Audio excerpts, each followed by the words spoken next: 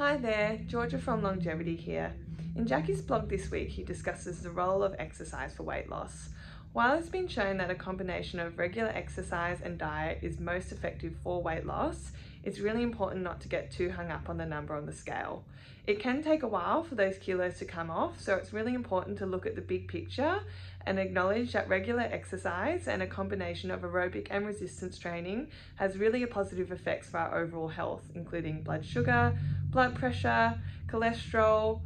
reduces our risk of developing heart disease and some cancers, and also has really great benefits for our mental health, quality of sleep, and levels of fatigue. So when you're looking to exercise to lose weight, try not to get too disheartened if it does take a while to lose those few kilos,